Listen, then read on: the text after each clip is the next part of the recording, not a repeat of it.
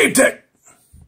All right, so I got some new lawnmower blades here that I decided to install on the 42-inch Aries lawnmower using the lawnmower lift that is shown here. Available on Amazon, $60-some, and it works pretty good. Though you will notice I had some rope, heavy-duty rope attached to it and a beam above to ensure safety.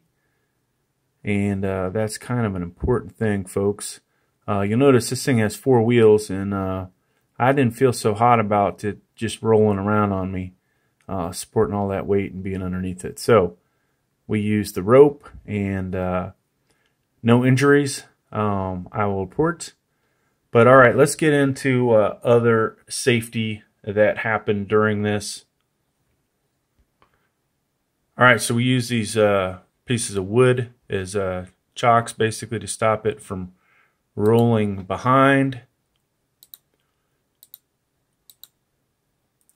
You also see that important thing to do is disconnect the cable that leads to your spark plug to ensure that you do not inadvertently start this up somehow.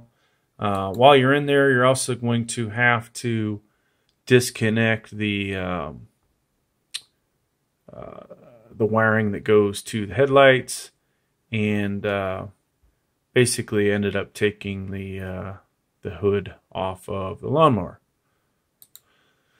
From there, you could get to work. You'll need a 5/8" wrench, or box wrench in this case, which worked better. The longer the better, because of you're gonna have to put a lot of torque on it. There are the dirty blades from underneath, and here's a little video. You will need a flathead screwdriver to prop in there to stop the blade from moving.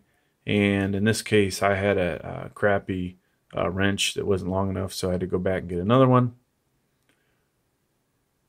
And there you go. You see these in there. Make sure you install them in the correct direction. That led to some additional work for us, which I wasn't all that happy about. And there's the finished product. So good luck to you. Be safe, and take care. Please like, please subscribe. Thank you.